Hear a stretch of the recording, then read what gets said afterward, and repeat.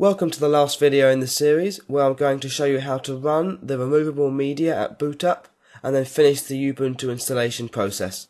So insert either your CD-ROM or USB flash drive, depending on what method you used, into your computer. With your removable media inserted, turn on your computer. Now the first screen that appears when you turn on your computer will quite likely look very different to this. But I'm going to use my one as a demonstration to give you an idea of what you're looking for to be able to boot from your CD-ROM or USB flash drive. Now at the bottom of many boot screens it will say boot menu with the corresponding button that we have to press beside it. If you do have something similar to this on your boot screen, hit the corresponding button and then select either CD or USB from the menu that appears. However, if you don't have any prompts at the bottom of the boot screen like I do, click this annotation now to watch my video on how to change the boot order in the BIOS, so that you are able to run your removable media at startup and finish the Ubuntu installation. So if you have opened the boot menu and selected either CD-ROM or USB flash drive, it should then bring up the Ubuntu installation. I'm going to be using a virtual machine to demonstrate this, so that I can use my screen recorder to keep the video quality high.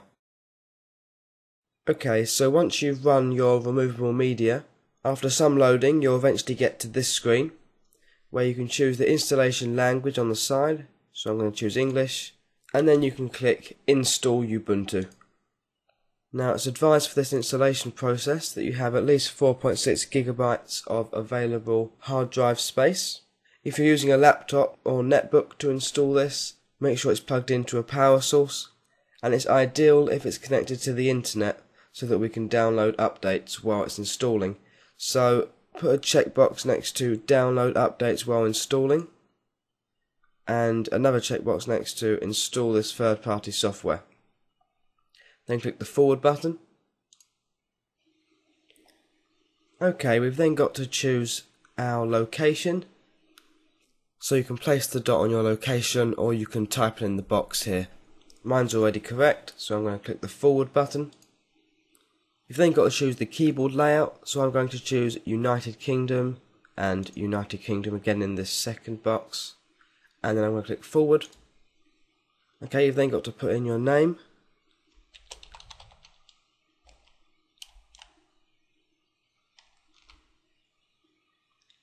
and then pick a username. Now your username must have all lowercase letters. I'll just show you that. If I put in a capital letter, it tells me that I can only start with a lowercase letter.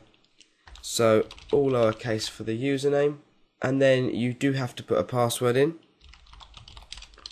I'll just put that in now.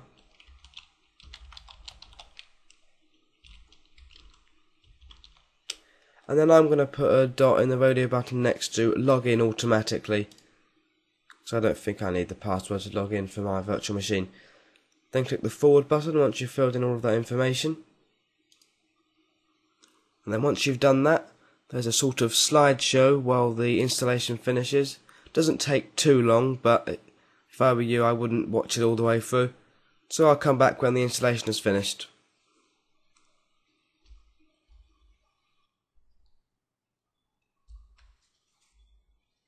Once the installation finishes, it will prompt you to restart your computer to finish the installation process. So click the Restart Now button.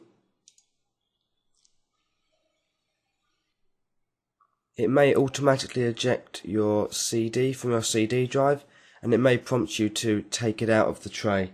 So I'm going to do that now, and then I'm hitting enter as it's told me to. I can choose to boot into Windows 7 or Ubuntu, so I'm going to select Ubuntu.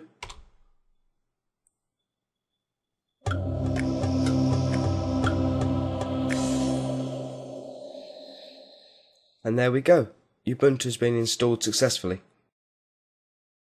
I hope that from watching this video series, you've been able to successfully install Ubuntu. If you found my video series useful, please like, comment, favourite and subscribe. And if you want, you could do the same for all of the other videos in the series, especially part 1. I would really appreciate it. Thanks for watching.